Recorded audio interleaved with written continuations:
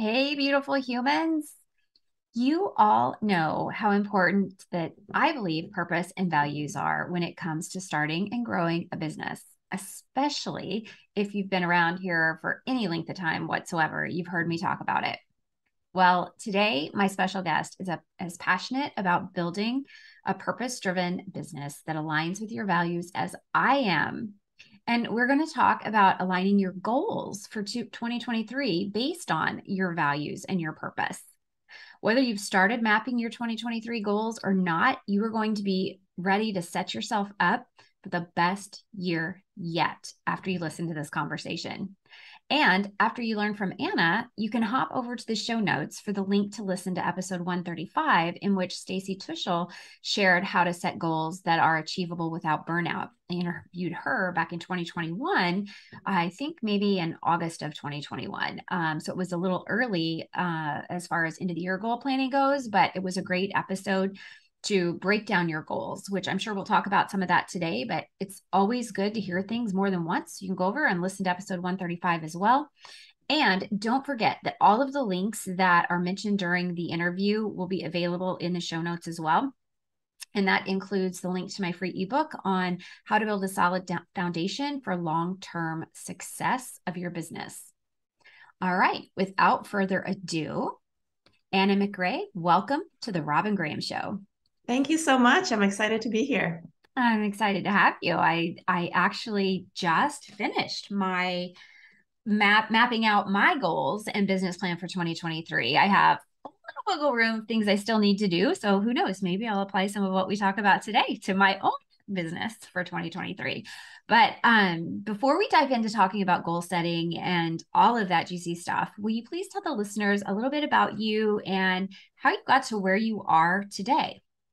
Sure. So, what I do today is I'm a business coach for ambitious entrepreneurs who want to create not just financial success, but fulfilling success. And so, prior to jumping into coaching, I had spent a lot of time in business consulting, climbing the corporate ladder, and working with a lot of entrepreneurs across all different industries and all various sizes of business, and saw that a lot of them were actually unhappy. And it boggled my mind, right? For me, especially when I was still in a corporate job, this dream of entrepreneurship was, I had made it out to be the solution to everything. You become your own boss, you have control over your time, you get to choose what you do, how you do it. And yet, I encountered so many entrepreneurs that just weren't fulfilled, regardless of the level of success that they had created. And so I made it my personal mission to help people create not just that financial piece that they have been told will solve all of their problems for them, but really a level of fulfillment in their business and in their life so that, when you wake up in the mornings, you're actually excited about what you have ahead of you and you lay down at night feeling really great about how you spent your day and what you've achieved. I love that so much. And what is that old adage? Money isn't everything. And Mm-hmm. it really is true. And I think because of bro marketing and everything we see online, and listeners, I've talked about it over the past couple of months, how I went off of social media. And that's one of the reasons I did, because there's so much unnecessary pressure to then compare yourself to other people that are making six figures, seven figures, eight figures, and everything is about getting, every coach out there is, seven figures, eight figures, six figures, whatever. And it's like, come on, there's so much more to life than the dollar sign. Now, I'm not saying having money isn't nice. It certainly is great to be able to, live the life you want to live and travel and do all the things and be able to donate to your favorite organizations and whatnot. But I think there's so much more to life than just money, and having that the fulfillment is key. Like, I don't wake up in the mornings and think, oh gosh, I've got a coaching client today. I'm like, oh wait, oh great, this is going to be an awesome call today. I can't wait to serve this person. It's just when you want to be doing something that lights you up. And if you're not, go back. And I know, Ana, that you agree with this 100%, but go back and dive into your passions and your values and discover, like, where did you get off track? Because sometimes we do get off track. We lose sight of our passions. We lose sight of our values and what we really truly stand for. And we have to go back to the root of who we are. So Okay, I'm not going to keep preaching about that because I want to dive into goals, but I just wanted to add that how important I think that is. And I love that that's one of the emphasis in your business, like it is in mine. So, Anna, let's talk about goal setting. And one of the things when, beforehand we were kind of, well, actually you emailed me a very great list of different things we could talk about, and this is the one we landed on, which is so great. But you mentioned where people often go wrong in goal setting, and I would love for you to tell us a little bit about that. Whether people have started yet or not for 2023, it's let's talk about like where people go wrong so that the listeners don't go down the wrong path, to go down the right path straight out of the gate when setting their 2023 plan. Mm-hmm. Yeah, that's such an important topic to dive into because I think for a lot of entrepreneurs, especially, if you're type A or driven, or you've just been goal setting for a while, or, you're caught in that trap, like you mentioned, of comparing where you are at financially to other people, et cetera, it can be really easy to want to participate in some goal setting process so that you can get further ahead, but actually end up doing more harm than good if you fall into some of these mistakes, which are so common across, whether you're an entrepreneur or not.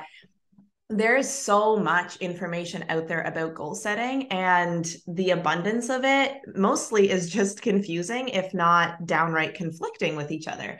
And so what I've noticed, there are some things that we tend to do that I've done in the past as I was setting my goals that now I can look back on and laugh, and that I see some of my clients start to go down that path that I really help coach them out of, that prevent us from setting goals in a way that actually works for us. And so, number one, and I think this one we all might have experience with, is just setting too many goals. And I think that, especially if you're ambitious and you just want to achieve all the things, you're going to want to improve every area of your life. And I know part of this, there is an exercise that is pretty common in the industry around like your wheel of life, right? And looking at every area of your life and then deciding what 10 out of 10 looks like and setting a goal for it. And the problem with that is that when you assume that every area of your life needs improvement, not to mention then the business side of things too, everything is a priority. And when everything is a priority, nothing is a priority. We're humans. There's only so many hours in a day. You can't possibly improve every single area of your life at the same time. And so I think that's one of the biggest mistakes, is trying to do it all instead of really focusing on what's truly most important to you and improving in those areas. Mm-hmm. I love that. And, it's funny because since I just have been through this process with my business, it's like, I've created some really great habits. And so I have those listed as my goals for 2023 to continue. Mm-hmm. I don't feel I need to improve on those, but I don't want them to slip away from me. So they're in my like maintain column, right? And that's more of on the personal side. And then if you break out your other goals, you can categorize your goals, right? Like you have your, things you want to do for your business, things you want to do in your business, and how you want to increase your visibility, the things you want to focus on. But you can kind of combine those into 3 buckets so that you're not so spread apart. Mm-hmm. So, okay, so that was number 1. Yeah. Number 2, and this is I have a personal trigger around SMART goals, right? And I think there's some great things in the SMART goals framework, but the 2 that I find actually do more harm than good is setting this concept of realistic goals and this concept of time-bound goals. And so that's where I find a lot of people actually set themselves up to fail by following that kind of common advice. And I'll explain why, because most people don't think this way. But when you try to set goals that are realistic, quote unquote, that realism is defined by somebody that isn't you, right? And so you're trying to appease the masses, and what's possible for you isn't necessarily what's possible for other people, right? We're all different. And yet ultimately, whether or not it's realistic is defined by when you bring it up and someone says, are you sure that you're actually going to be able to write the book, launch the business, whatever, put on that retreat? And so then automatically what we do is we shrink and we start to play small. And the problem with that is if you're not wildly excited about your goals, you're just not going to sustain the energy and effort required to, put in the work to get that goal achieved. And so that is one of the second mistake that people really fall for, is trying to set these goals that are realistic by other people's standards instead of really digging deep into what do they believe is possible for them and forgetting what anybody else thinks. I love that. It's funny that you say that because I pretty much just have my head down when I'm doing this process and setting my goals. It's, Mm-hmm. it's what I know for me. So I'm glad you said that because I can see how other people would get really distracted. And then, saying it. Like I was telling my husband about I was like, okay, the way I laid this out, it could mean this for next year. And he's like, that would be amazing. And he's like, and so what are you going to do to make that happen? And then I told him, and it was like, wow, just talking this out, this is realistic. This could Mm-hmm. really all come to fruition based on this plan. But then there are always those caveats, I think, that you have to consider as well. But that doesn't mean that it's not realistic. It's Mm-hmm. it's a caveat because things come up, right? Or your priorities could shift mid-year. Mm-hmm. Yeah, absolutely. And so I think the more in tune you are with what you truly want, right? Which is probably why the goal settings process is so smooth for you based on what you do and what you stand for, is you're just really, really good at knowing what you actually want and then, making a plan around making that happen. But what I see a lot of the time is, entrepreneurs that are trying to set goals just because somebody else has said it, right? And so maybe making $1 million is realistic for you this year, or maybe it's not, based on what, where you're at. But that can't be defined by an arbitrary metric. Like somebody else can't tell you whether or not it's realistic. Only really you can know whether you're going to be able to sustain the energy and effort to get there, right? And Mhm. what are you Yeah, willing to put on the line to be able yeah, to achieve that? yeah, 100%. And I think um, it's not that I'm so good at this by any means. I mean, I would not say that at all, but I do know what my limitations are. And I know how much I want to work and how much I don't want to work. And I also know um, what I don't like to do and what I am not willing to put on for my goals, but maybe that's what I'm hiring extra team members for, or I'm going to delegate to a team member. And I think that's an important thing to think about too, because if it's not, I love that you said that, because if you're not completely aligned with it, it's not going to fly. You're not going to reach that goal. And I think the more we do that to ourselves, and the more we set ourselves up for, I guess, burnout, for, decreasing our overall opportunities for success. Well, and you fall into this pattern of, eventually wondering what's the point, right? What's the point of Yeah. setting goals if I'm not going to reach If I'm them? not What's going to the make it. point? Yeah. Yeah, exactly. What's the point of, shooting for the stars if then I'm just going to beat myself up over it? Yeah. And so the goal setting process, it has to feel really good for you and not just something that you're trying to check the box on because Yeah. everybody sets goals this time of year, right? You have to find something that works for you. Right. Right. And it doesn't hurt that if you set your goal and it's a realistic goal and you exceed it, who's going to complain about that? Exactly. Right? Okay. So what's number three? So, number three is really attaching that goal to an arbitrary timeline, right? So, this concept of time bound goals, while I fully agree that, you have to map out the path to your goals, or at least the starting point so that you can start to work towards it. And I'm a huge fan of time blocking and really understanding how you're going to dedicate that time towards your goal. What I see happen a lot of the time is, entrepreneurs will say, I want to hit six figures by whatever, December 31st, 2023. And as they get closer and closer to December, if they haven't hit that goal yet, the motivation starts to go up, maybe from a place of urgency, right? Or down because you see that timeline creeping up and you haven't hit your goal. And so, what I found over and over again is that the universe doesn't care what deadline you set on your goal, right? Like things are going to take longer or less time than you expect them to because you really can't guess how long something is going to take you. But if that goal is truly important to you, if you really want to achieve it, it doesn't matter if it happens on December 31st or January 31st, in 6 months or in 12 months or in 2 years, even, right? It, in the grand scheme of your life, of your business, like that's all just a blimp.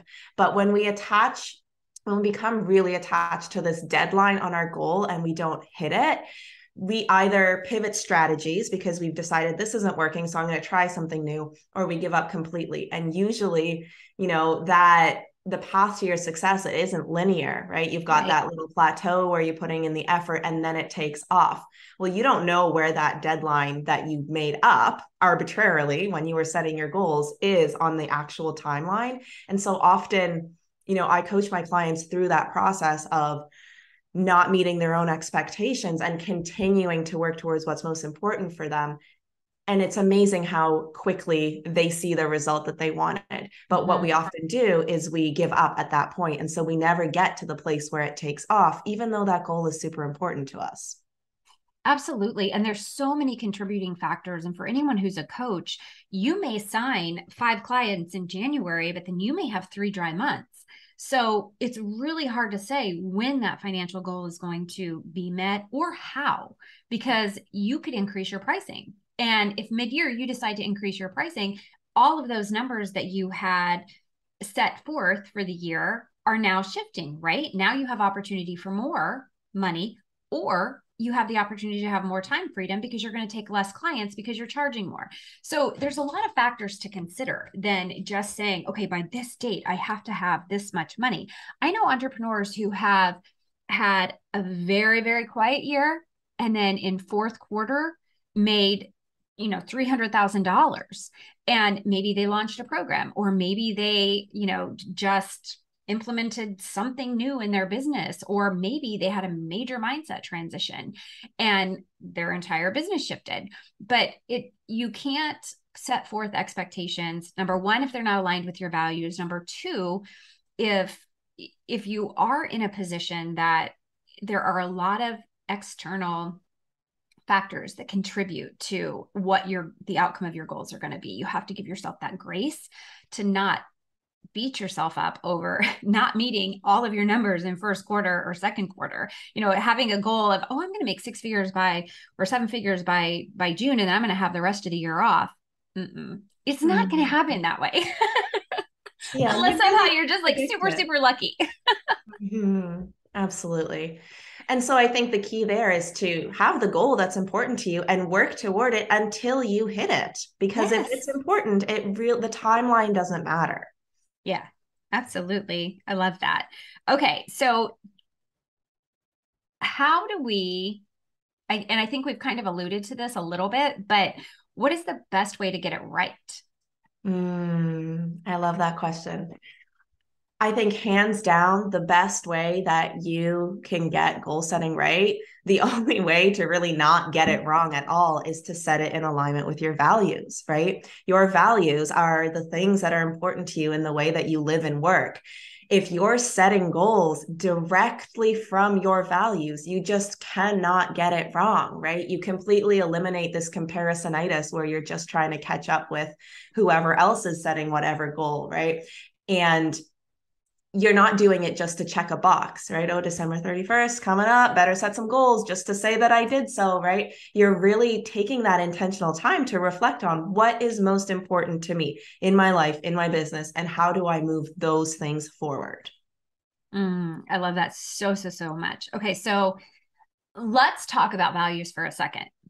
How do you, for those listeners who maybe haven't done the work to define their values, what do you suggest? Is there an exercise you suggest they do? Is there a resource you suggest they take?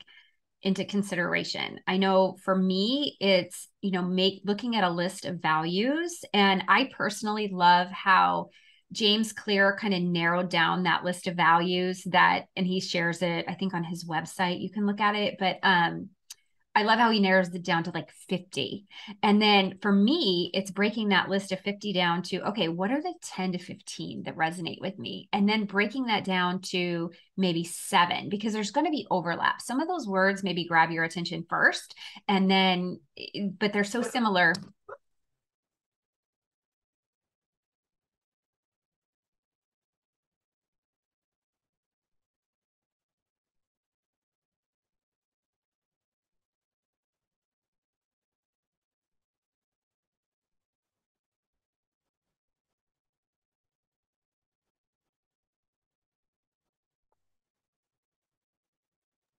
Okay.